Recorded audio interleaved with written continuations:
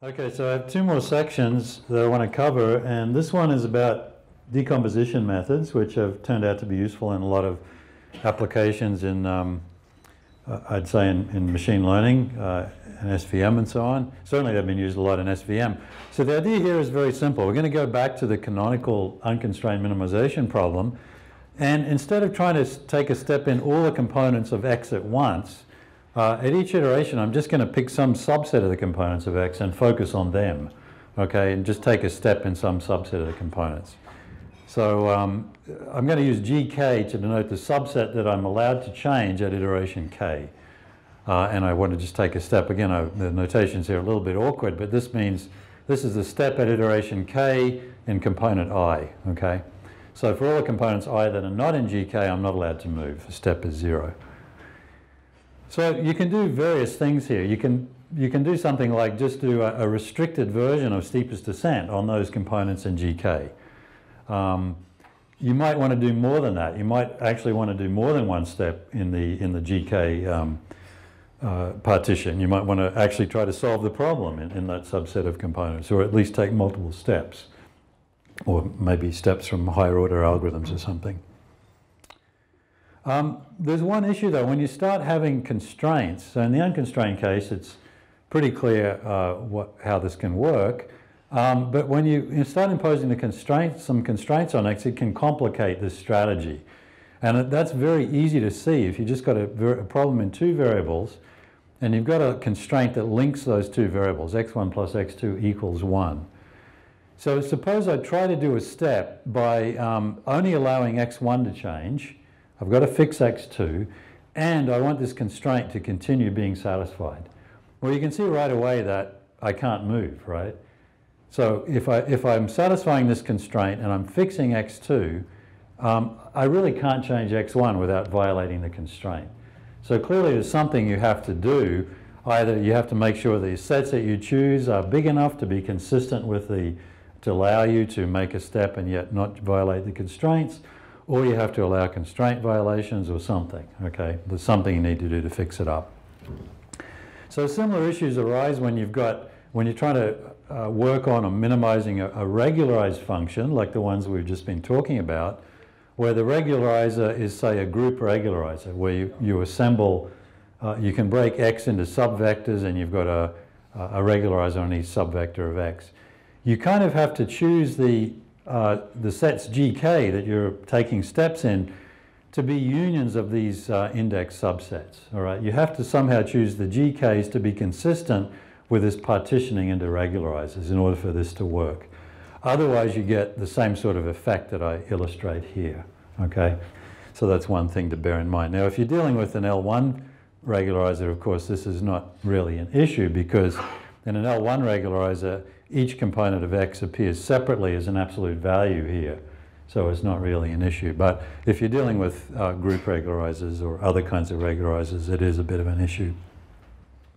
So I said that this kind of approach has been used successfully in machine learning, certainly in support vector machines. The quadratic programming formulation of the dual kernelized SVM, probably I'd say most of the algorithms that are out there are of this kind. They're decomposition methods of one kind or another. So the famous SMO methods basically, well, the thing about SVM, the dual formulation, is that you've typically got bound constraints on the variables and you've got a single linear constraint that links all the variables, right? So the SMO method, the way that it deals with that single linear constraint is that it allows two elements of X to change at each iteration. And the reason it's 2 instead of 1 is to overcome exactly this problem that I showed you on the previous slide. If you're allowed to change 2 components here, then clearly you can change them both while still satisfying this constraint. As long as the change in x1 is the negative of the change in x2, then you can maintain consistency. So that's why in SMO, he lets 2 components change, and they change in a way that the change in one of them cancels out the change in the other one, and you're still able to satisfy the constraint. And there are variants on that approach. There are extensions of that approach where you just explicitly pick some subset of size 10 or size 400, and you work on that subset of the variables at any given time. And all of these, if you Google these names, you'll come up with the appropriate references. And some of them date back to 1998 or so. Some of them are more recent, okay? But they're all methods of this type. So what can you say about these, in general, what can you say about this approach of just working on a subset of the variables at a time? Well, there are a couple of ways to analyze it. One is that you assume, well, first of all, you have to make, intuitively, you have to make an assumption that you can't ignore any component of X indefinitely, all right? Obviously. If you never look at the first component of X, if you never include it in the set GK, then you can't expect to get any kind of convergence because you're just locking in X1 at its current value and never moving. So one way to analyze these methods is to make an assumption that at least once every t iterations, every component of X is included in the set GK, all right? So you at least look at it occasionally. And so there's some convergence analysis that just makes that assumption. I call it a generalized Gauss-Seidel. Gauss-Seidel is the sort of approach where you cycle around the components of X and they take turns at being updated. So this is sort of a generalization of that idea. So there are convergence analyses due to these authors and a recent paper of mine where we just essentially make this assumption. You can say more about these methods. You can add on regularization terms. You can prove, in some cases, you can prove some sort of global linear convergence rate. We've talked about, yesterday we talked about linear convergence for gradient descent methods as well as sublinear convergence. You can talk about this idea of homing in on the interesting part of the space.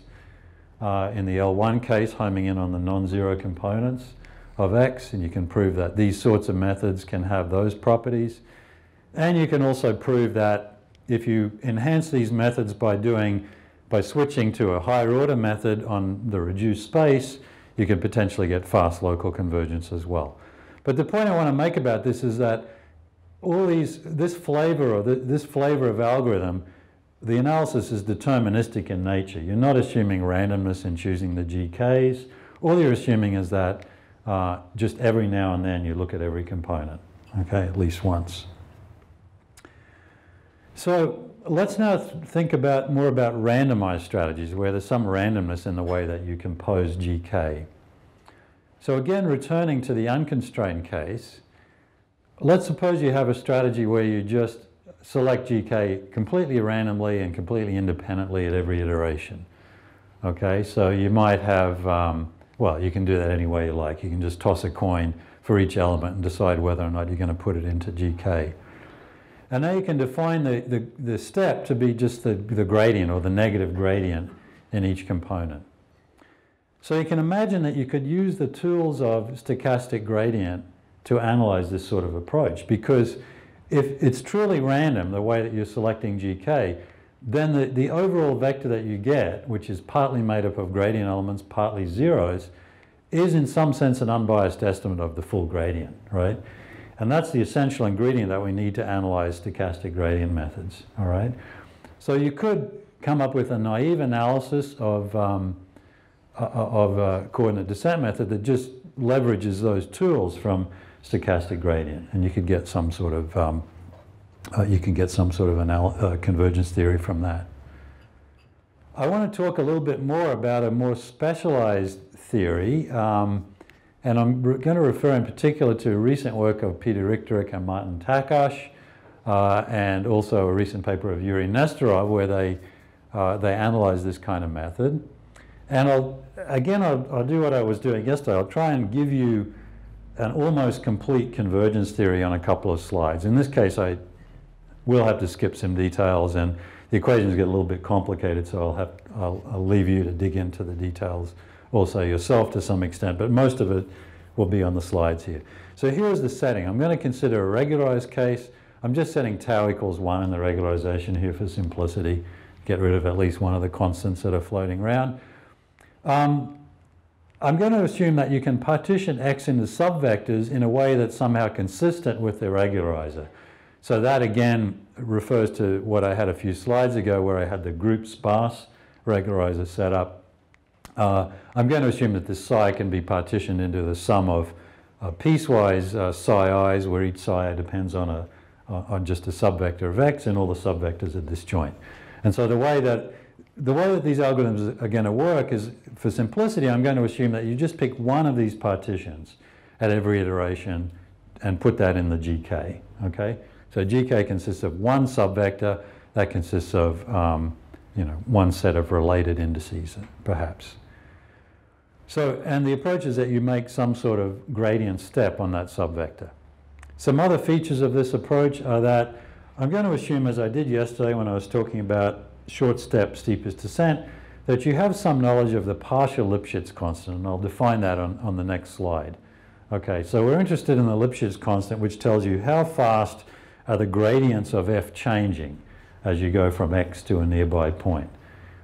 A partial Lipschitz constant means I'm only allowed to change some of the elements of x, namely the ones in each partition, in a single partition. So given that the changes in x are restricted to a single partition, how fast does the gradient change when I change those elements of x? And I'm going to assume that you have some estimates of those quantities. And lastly, the sort of method I present does allow parallel implementation. So you can implement this in parallel, where you've got different processes implementing different pieces of the vector x, okay? Although I won't say too much about the details of that.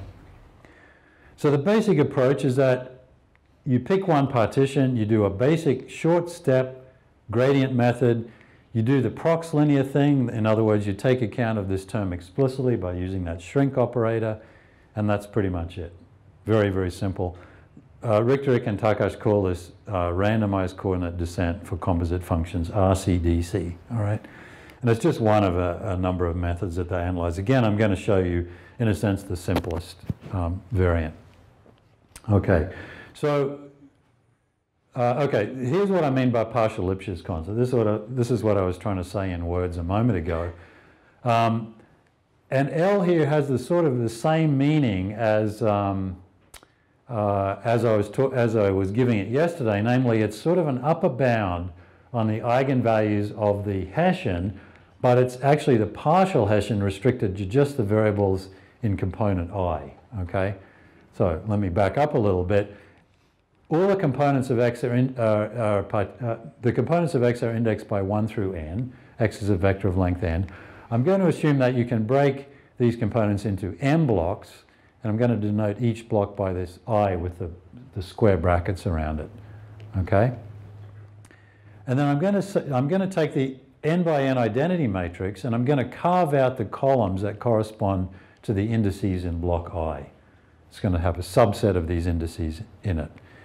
And so this matrix UI is a column matrix where each column is an identity vector. It's a vector with all zeros with a single 1, okay, corresponding to in a location that corresponds to the indices in I.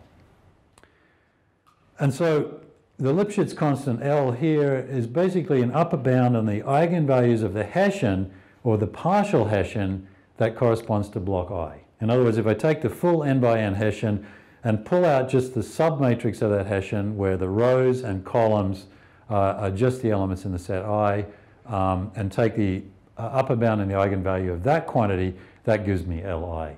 And another way to express that is to say Li is the potential change I can get by making steps along just the components involved in block I. Okay, and I'm going to assume, as I said a moment ago, that these blocks are chosen so that they're somehow consistent with the structure of the regularizer. Okay.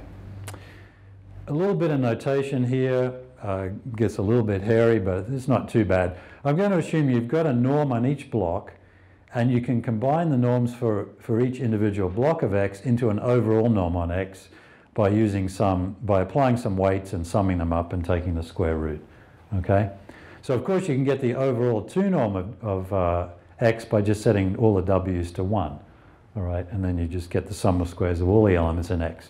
But we need a little bit more flexibility to analyze some of these methods in terms of how we weight the different components. So I'll put a set of weights in there as well. And I'm going to assume you also have some measure of the size of the level set. Now what this is, I should have drawn a picture of this. X star is the set of solutions of this problem, and little x star is an element of the solution set. So I'm saying, given that you've got a value of x, you're interested in considering all the vectors y who have a function value better than x. So psi here is the combination of phi here is the combination of f and psi, okay? So you're interested in all the vectors y that have a better function value than x, and you want to see how big is that set. Is it really spread out, or is it sort of concentrated around the solution set? So this quantity Rw of x tells you how big this set of vectors y that's better than x is. Okay, some sort of diameter of that set. That comes into the convergence analysis. So here's the approach. And it looks a lot like what we've been talking about. What we do is pick a single index I, a single partition, and we solve this Prox linear type problem. This is exactly the problem that we saw when I was talking about shrink algorithms a moment ago. We set up the problem by taking the partial gradient over just the vectors in partition I. We add on this Prox term, where you've got this Lipschitz constant, Li, corresponding to partition I. You have this penalty, which penalizes the 2 norm of the step. And then you add on the piece of the regularization function just corresponding to component I. So you don't need to look at all the other partitions, j not equal to I, because you're not taking any steps in those components. So the x's corresponding to the blocks j are not changing. You only need to look at what's happening to the piece of the regularizer that's affected by component I, okay? So this is basically a partial version of the Prox linear type functions that I was telling you about in the last lecture. Now there's a little bit of a twist on this. We're allowed to use some flexibility in how likely we are to choose each index. We will spend most of our time talking about the method where you're equally likely to choose each of the m indices. You're equally likely to choose any block to update at any given iteration. And your choice at any iteration is completely independent of the choices you made at earlier iterations. But again, to allow a little bit of generality, we're going to say that let's suppose we've got a set of probabilities, pi, associated with each index. And let's suppose that pi tells us how likely we are to choose index I at each step. Maybe I'll just mention why we might need that flexibility. We might need that flexibility because if we're dealing with problems where the Li is larger or smaller, we might have to take more or less time. It might be worth our while concentrating more on those partitions where the problem is, in a sense, more ill-conditioned. So it might be worthwhile to sort of be more likely to choose index I for updating in the case where partition I is a slightly harder problem than the other partitions. So that might be why we need that flexibility. And I'll come back to that in a moment. Okay, so the approach is we pick I using whatever probability distribution we've defined. We solve this subproblem, we get a step dki, and we update partition I using this formula. Notice I've had to expand dki to the length of the full vector, and I do that by using this matrix uik, which selects out the columns selects out the elements of x that are present in partition I. So, okay, so very much along the lines of this Prox linear type method I was talking about earlier. Okay, so this is where I try to give you a flavor of how this method is analyzed. And it's not, again, it's fairly elementary, but it's somewhat technical, so I'm just going to give you, I'm not going to delve into all the details, but there are 3 basic steps in showing that you get some sort of convergence of this approach. The sort of convergence we're aiming for, by the way, is to show that the error in phi, which is now the composite objective consisting of f plus psi, the expected error in phi, the closeness to the optimal value, decreases below a certain threshold epsilon. So again, this is the same sort of analysis as I was using in the constant step SGD. We define a threshold epsilon that we're aiming for. We're trying to iterate long enough to get below that threshold in some expected sense. okay? Except that here we don't use an expectation. That what we're aiming for is to get the error measure below a threshold with some high probability, okay? So I'm going to define rho to be the probability of failure, essentially, the probability that I'll fail to get below the threshold. So rho might be something like 0.01 or 10 to the minus 5 or something like that. So I want to iterate long enough that I get my accuracy measure below epsilon with probability at least 1 minus rho, okay? Different from expectation. Okay, and ultimately I want to ask the question, how many steps do I need to take to achieve this? Okay, what value of k do I need to achieve this? So the first part of the analysis is sort of a technical lemma. And it says, let's suppose we just have a sequence of random variables, and suppose that the expected value of xi k, given that the expected value of xi k plus 1 conditional on xi k is less than or equal to some constant less than 1 times xi k. In other words, you're expected to decrease xi from one iteration to the next, provided xi k is above some threshold, okay? Now, when you look at that, you would sort of think that in the long run, xi should be getting smaller, okay? It should be getting smaller because we expect it to decrease at every step. This isn't saying that it's definitely going to decrease, but we expect it to do so. So given that the xi k satisfy this property, what we can prove is that provided we iterate for at least this many iterations, we're almost guaranteed to get xi k below the threshold epsilon. So none of this is tied to optimization or anything else. This is purely a technical statement about a sequence of scalar random variables. Okay. The number of iterations, by the way, it obviously depends on rho. Rho is a probability of failure. The smaller you make the probability of failure, the more iterations you're going to need to take. The smaller you make the threshold epsilon, the more iterations you're going to need. But both of those come in a log term, which is not too bad, okay? The crucial term is this term that governs how much you're expected to decrease psi by at every iteration. And that really does affect the convergence. So if C2 is very large, that means that you're only making a marginal expected decrease in psi at each step, then the number of iterations k is going to go up proportionately, okay? So a purely technical lemma to start off with. Okay. The second part of the analysis is showing that the expected improvement in the objective function, you make the observation that the expected improvement in the objective function is the average of the m possible improvements that you could have made for each partition. Now let me explain what I mean by that, because that formula is looking pretty hairy. Okay, so what I mean by that is that, let's suppose, well, we are analyzing the case where we're equally likely to choose each partition, all right? So the expected improvement in F is going to sort of be the average that you would get from choosing each partition, right? That makes perfect sense. Okay, so if you choose partition 1, you're sort of predicting that you'll get a certain decrease. If you choose partition 2, you're predicting that you get a certain decrease. The expected decrease is just going to be the average of all those predictions. And that's the statement in the second part of the analysis. Okay. And so the formula here is just sort of codifying that the expected value of psi, the function, at xk plus 1, given that you're starting at xk, given that you're just taking a single step, is equal to the current value of psi plus this expression, which just captures the average over all the possible choices of I. That's all this is.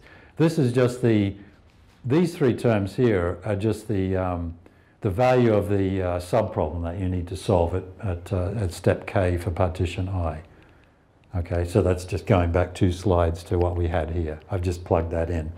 And I've had to correct by the current value of the regularizer at partition I. I've had to subtract that out. So this basically is the expected change that you're going to get from partition I. And then this thing is the average of the whole thing.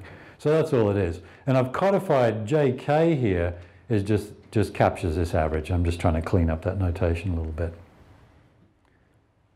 Okay, and the third, so that's the second part of the analysis. Very straightforward, very believable, really.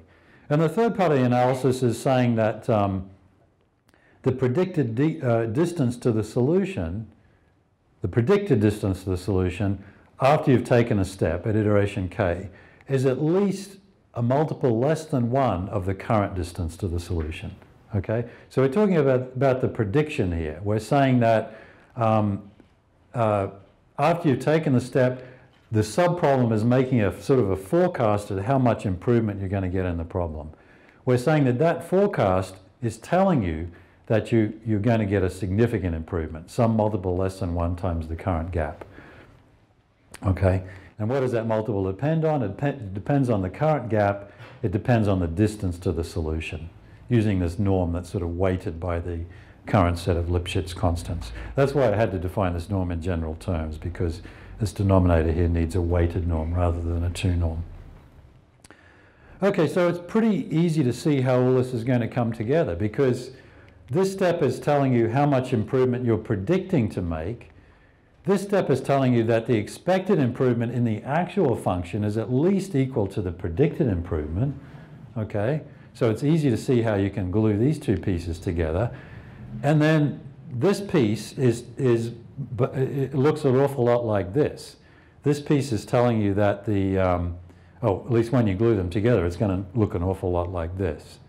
It's going to tell you that you expect to decrease phi by at least a multiple, a certain multiple at every step. Now you can see that that multiple is bounded away from 0, because I'm assuming that all of this analysis takes place when the optimality gap is greater than epsilon. Okay, when you're further away from the solution than epsilon. So that means that we can bound this quantity here away from 0, which sort of guarantees that the amount by which I'm reducing the optimality at each iteration is bounded away from 1. It's some quantity that's strictly less than 1. Okay, so that's how I can. That's why I can apply that first lemma.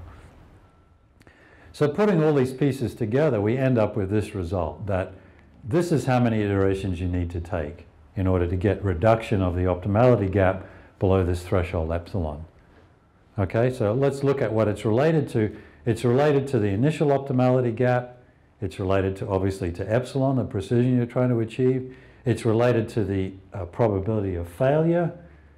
And it's also related to the initial distance that x naught is from the solution. This is the radius of the level set. Okay, so which is some sort of function of the distance.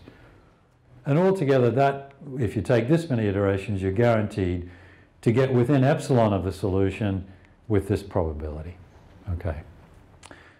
So I've really got most of the pieces there. I'm not skipping out too much of the analysis. It's pretty straightforward. Okay, so all of that is just for the, did I need strong convexity here? No, I didn't even need to use strong convexity in this case. If you've got strong convexity of phi, you can say more, okay? If you've got strong convexity of phi with respect to some weighted norm, with this convexity modulus mu, we saw this expression yesterday when we were talking about convexity moduli or something like it. In that case, you can say even more. You've actually got an expected linear rate of convergence in the optimality gap, in the error of f. That goes down, in expectation, it goes down linearly with a number of iterations k. Okay, so again, a result of quite a different flavor from what we had on the previous slide. The previous slide was telling us if you take this many iterations, you're almost guaranteed to get below epsilon. This is actually telling you how fast you're going to. It's actually telling you that you'll converge at a linear rate, okay, which is a stronger statement. We often see linear rates in conjunction with strong convexity, and this is no exception.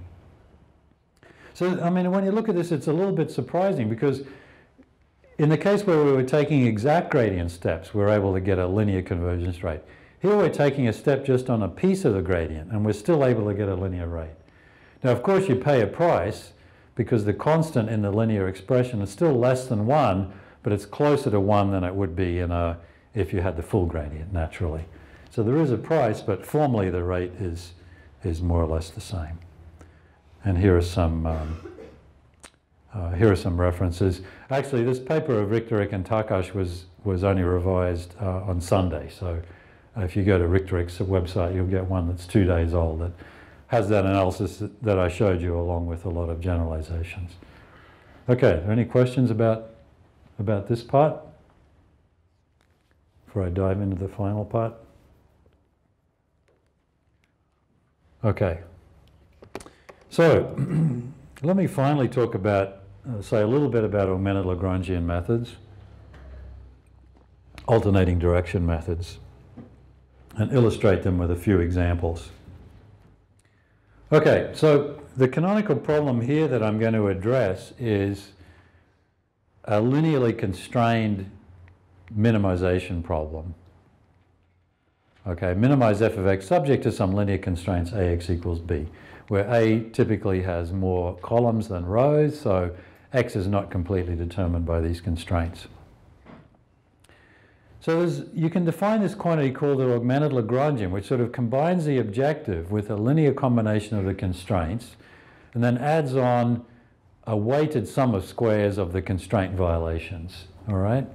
Now the straight Lagrangian is just the first two terms in this expression. And the Lagrangian, if some of you might know some constraint optimization theory, Lagrangian is a very important quantity in telling you whether or not a point x star is actually a solution of this problem. By looking at the Lagrangian, and particularly its derivative with respect to x, by choosing this quantity lambda, which is called the vector of Lagrange multiplies, by choosing it appropriately, you can figure out whether or not a given point x is stationary or not. You sort of have a testable criterion for figuring out whether it's stationary, whether x is stationary. And it sort of follows that the Lagrangian is very important in designing algorithms for actually solving this problem. And not only does it tell you whether a point is optimal, but it sort of forms the basis of algorithms. And one of these algorithms is the so-called augmented Lagrangian approach. I'm not going to go into this approach in full detail. It's a classical approach in optimization, dates back to the early 70s, where it was proposed by some of the fathers of the field, Rockefeller and Hestenes and some others. It was explicated a lot during the 70s. There was a lot more work on it. And then in the late 80s, a code appeared that implemented this. It was a very successful code. The basic approach is that you treat this as a penalty term. So you pick some value of the penalty constant, you fix the value of lambda at some current estimate, and you minimize this function with respect to x, okay? You then update lambda. You update your latest guess of the Lagrange multipliers using this formula. There are actually other sort of enhanced formulas you can use as well, but this is the basic one. And then you sometimes possibly change the value of rho. You may increase the penalty a little bit. You may decide to leave it the same thing. So what tends to happen, if everything's okay, is that as the iterations proceed, the lambdas converge to the optimal values of the Lagrange multipliers for this problem, and the x converges to the solution of the problem. Okay? If everything goes right, that's what happens for this basic method. So what's the hard part in implementing this method? Well, this step is not very hard. Okay, this is just a matrix vector multiply and a vector addition. The tricky part is typically this part, where you fix lambda, you fix rho, and you try to minimize this function with respect to x. Typically that's at least as hard as minimizing x, as minimizing f by itself. But often it's not that much harder, because we're adding on a linear term involving x, we're adding on a quadratic term. You know, often these terms are not as hard to deal with as this. Sometimes they're significant though. I mean, if f is originally a linear function, then this is going to be harder to minimize than just f by itself. But often it's not that much harder. So this is the basic approach. Oh, here is some history that I started to tell you about. I think it's fair to say that after this code came out, it was a very successful code for general nonlinear programming. It sort of lost favor because it was superseded to some extent by sequential quadratic programming methods and by interior point methods for nonlinear programming. So it often wasn't as effective on sort of general nonlinear programs as those alternative approaches. But I think it's fair to say that it's been revived in the last few years in the context of sparse and regularized optimization, because it's turned out to be a very powerful method in dealing with different kinds of sparsity and dealing with partition of functions for the reasons that I'll discuss when I show you some examples in the next few slides. Okay, so what if we take that basic approach and apply it to this problem where there's a little bit more structure than what I showed you before. So instead of a single variable vector x, I'm going to consider that you actually want to minimize over two vectors, x and z, and your objective consists of some function of x and some function of z. So it's separable according to x and z. But I'm going to assume that x and z are linked in the sense that they both appear in the linear constraint together, okay? So if they appeared in two separate linear constraints, then I could just break this problem into two separate problems, one in x and one in z, and solve them separately, and that would be easy. But I'm going to assume you can't do that, that they both appear mixed up in this linear constraint. Now I'm going to apply that approach of augmented Lagrangian that I showed you 2 slides ago to exactly this problem. And you can see that all I've done here is just written down the definition of L. I put the objective here, it's got both f and h in it. I put lambda transpose the constraint here. And I've got this penalty term involving, again, the constraint violations, okay? So the basic augmented Lagrangian would be that, first of all, I fix lambda, I fix rho, and I minimize this whole thing with respect to x and z together, okay? Then I update lambda using that formula here. In fact, I maybe update rho.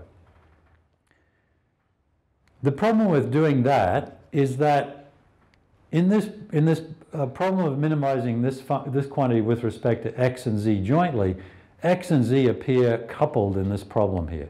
They're coupled in this term here, okay? If I multiply out this term, I'll get a quadratic term that involves x transpose some matrix times z, okay? And so it won't be necessarily so easy to minimize with respect to x and z jointly. They are separated in this term here, and they're separated in this term, but they're coupled through this term. So one way to sort of generalize that approach, the basic augmented Lagrangian approach, is, in a sense, kind of the obvious way. You try minimizing with respect to x and z separately. So here, what I do is fix z at its current value. I fix not only lambda and rho, but I also fix z, and just minimize this quantity just with respect to x. Okay? Then I'm going to fix x and minimize this quantity just with respect to z. So I force it to be a partition problem. In effect, I decouple by fixing each of these two variables in turn. Then after I've done that, I update lambda and proceed. So this is an approximation to the basic augmented Lagrangian idea that alternates between updating x and updating z. That's why it's called alternating direction method of multipliers. Okay. Now there are many wrinkles on this. I may not want to update, I may not want to do this minimization exactly, I may not want to do this one exactly. I might just want to take a few gradient steps here, do some sort of crude minimization. So there are many ways that you can generalize this basic idea, but this is essentially what's going on. So here are a few observations about this. Got a few typos here I should fix. You can think of it as block coordinate descent. So it's related to what I just told you about in the last section. Because here what I'm doing is breaking the unknown vector into these two blocks, the x block and the z block, and I'm alternating between taking, by working on the x block and working on the z block. So it's a lot like this coordinate descent that I showed you on the last few slides. I can also observe that again, just as in the basic augmented Lagrangian, usually the minimizations over x and z are not much more complicated than minimizing over f and minimizing over h, okay? Because you're just adding a quadratic term, and sometimes that doesn't make the problem all that much harder. I already said this, that you might just want to minimize the problems inexactly. It can be slow, okay? Because like any alternating direction method, they can be slow, and this can be slow. But I also want to make the point that there are many successful applications of this idea recently in areas like compressed sensing, image processing, matrix completion, sparse principal components analysis, and so on. And there's a nice recent long paper by Boyd et al., Eckstein and Parikh and I think some other people that's 100-odd pages long. You can get it easily from Boyd's website. That sort of summarizes this ADMM idea and gives a bunch of applications and a little bit of theory.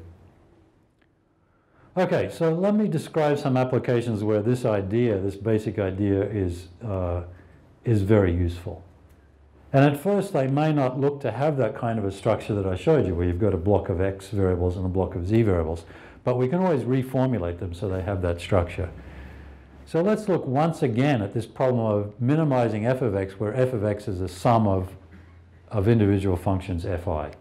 So we've talked about this problem at length. When we talked about SGD, we talked mostly about this problem, okay? Well, it turns out you can use ADMM to tackle this problem as well. And here's one way you can do it. You can actually give each fi its own copy of the variable vector x. So I'm going to create all these new variables xi, which are just copies of x. So I'm greatly expanding the number of variables in the problem. I'm replicating it m times. And I can restate this problem as a constrained optimization problem. I can say that I'm going to have each fi just minimize its version of x, but ultimately I want all of these versions xi to be equal to this master copy x, okay? So it's very easy to see that this problem here is exactly this problem here, okay? Just restated in a, as a constrained optimization problem. So now I can apply ADMM to this, because this has the form that I showed you a few slides ago. I can set x to be x, and I can set z to be all of these replicates, okay? And now I can just apply that ADMM approach. So let's look at the steps of ADMM. ADMM says, first of all, I have to fix x, and fix lambda, and fix rho, and minimize with respect to z. That's what I'm doing here. I'm minimizing with respect to all of the xi's for a fixed value of xk plus 1, fixed value of rho k, fixed value of lambda k. Okay? Now, I can do all these in parallel because all of these xi's now appear completely separately in this problem, right? So there's no need to have the sum of fi's here. They're completely separable. That was the point of replicating the variable. I was setting up a situation where, because each fi had its own variable, I could minimize each of them independently and in parallel, okay? So I can do all of these in parallel, and that constitutes minimization with respect to z. Now the second step in ADMM is I have to minimize with respect to x. So let's go and look at this augmented Lagrangian and figure out what happens when I fix all the xi's, I fix the rho, and I fix the lambda, and just minimize with respect to x. Well, the interesting thing about that is that x itself doesn't appear anywhere in this objective, right? I've replicated it out. X only appears in the constraint. So when I minimize this object with respect to the xk, I can actually write down a closed form solution. I can write down the minimum in closed form, because this function here is just a quadratic function of xk. It doesn't appear in this potentially nonlinear term here. So the minimization with respect to x I can do explicitly, and here is a solution of that problem. Okay? And then finally I have to update the lambdas, and that follows the usual form. Okay, so what have I gained by replicating x m times? What I've gained is that I can potentially do all these things in parallel. I've potentially gained massive parallelism here. But then in between those parallelization steps, I have to do this sort of consensus thing where I replace x with basically the average of all the x's, all the xi's that I've got out of this step. So you can think of this, in fact it's been called this, a consensus kind of algorithm, where you let each fi run away and minimize its own x, but in between minimizations with respect to xi, I sort of come up with a consensus value of x by averaging all the individual values. Okay? So this is just one application of ADMM. You can also do ADMM when you've got, in a sense, sort of awkward intersections where you're trying to impose different constraints on X, which individually are easy to deal with, but collectively are difficult to deal with. And a classic example of that is where you've got a matrix variable X, and you'd like that matrix variable, and suppose it's symmetric, you'd like that matrix variable both to have all non-negative entries, which is what I mean by this constraint here, and you also want that matrix to be positive semi-definite, which is what I mean by that constraint there. Now, you can project easily onto each of those two sets individually. If I give you a matrix X that's symmetric and square and so on, by doing an SVD, you can project onto the set of non-negative matrices by just zeroing out the negative singular values or negative eigenvalues. You can easily project onto the set of element-wise non-negative matrices by simply replacing all the negative elements of X by 0, okay? So individually, it's easy to project onto each of these two sets. But projecting onto the intersection of these two sets is hard, okay? So this is another place where you can use ADMM to sort of partition out these two constraints. So how do we do that? Well, let me pose this in a little bit more general setting. What I'm going to do is to say, let's suppose I'm trying to minimize some objective, subject to X being in a bunch of closed convex sets, omega I. And maybe I have up to M of these. Okay, so what I do is write out that problem in exactly the form I had on the previous slide. I've sort of omitted the details here, okay? But what I'm going to do is I'm going to write it as a problem in this form where each of these fi's is going to be an indicator function for the set omega I. In other words, I'm going to define fi to be 0 when X belongs to omega I and infinity when X is not in omega I, okay? I'm going to do that, and then I'm going to apply exactly this procedure here, okay? Replicating the variables. You'll see I've got xi's here, just like I had on the previous slide, retaining a master copy, xk, and so on. So this is just a special case of what I had on the last slide, and this is how things specialize. Instead of having the function fi in here, I'm just minimizing explicitly, restricting xi to the set omega I. Okay? So this step here corresponds exactly to this step on the previous slide. Okay? The averaging step, actually it's not exactly the same, because in the averaging step I'm including the function f explicitly, the original objective. So this part of it is exactly the averaging step from the previous slide, but I'm also slotting in the value of f that we're trying to minimize. I'm using the master copy of x explicitly in the averaging step. And then the update for lambdas is exactly the same. So again, you notice that you can do these steps in parallel and independently. So in other words, if I'm applying this approach to this problem, this subproblem here, m is equal to 2. I've got actually two subproblems here. They're completely independent. One of them is trying to project something onto the set x positive semi-definite, which we know how to do. The other one's trying to project onto the set x non-negative, which we know how to do. So we're able to sort of pull apart this intersection into its two constituent constraints and deal with each of them separately. The price we pay, of course, is that we have to have probably many iterations of this method before we get reasonable convergence. We can do similar things to the regularized or sparse optimization formulation that I talked about in the last session. So given that we've got an objective function of this form, f of x plus tau times some regularizer, we can replicate the variable x into two copies. And we can give f one of the copies and we can give psi the other copy. And we can impose a constraint that x is equal to z. The two copies are equal to each other. Okay? So you can see pretty obviously that this is exactly the same problem as this. Now I can do ADMM, going back 5 slides, to exactly this problem. Okay? So I can break the minimization, the joint minimization of f and psi, into two separate minimizations. The x step fixes z, in other words, it eliminates psi from the problem, it's not going to change, and just minimizes with respect to x. Okay?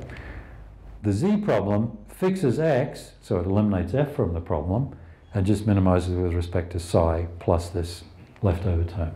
Okay? Now, these two steps separately, by pulling apart the two parts of the objective, maybe these two steps are much easier individually to do than the joint minimization. Okay? Maybe we can do one of them exactly by, for example, doing a shrink operation. If this is the L1 norm, we can solve this guy in closed form using that shrink operation I told you earlier. Maybe it's hard to solve, in which case we have to do, we may only be able to solve it inexactly, okay? But still, it's often going to be easier to pull these two parts of the objective apart and deal with them separately than to deal with them jointly. Okay, that's all I really wanted to say about augmented Lagrangian and ADMM. If you want a little more information, there's this tech report that I mentioned, or this 100-page paper, which talks mostly about ADMM. There's an old paper on 20 years old now by Eckstein and Bertsakis, where they laid the foundation for this method. And this paper was, you know, people didn't pay much attention to it until quite recently, but it's turned out to have some, you know, a lot of the foundational theory is in that paper. And then Steve Boyd gave a presentation based on this report at the last NIPS workshop, and there's actually a video of him giving this, presenting more or less the stuff in this report that's easy to find on the web. And I've got the location there. So that's it. I made it to the end, and I've got 5 minutes to spare, so we have time for some questions.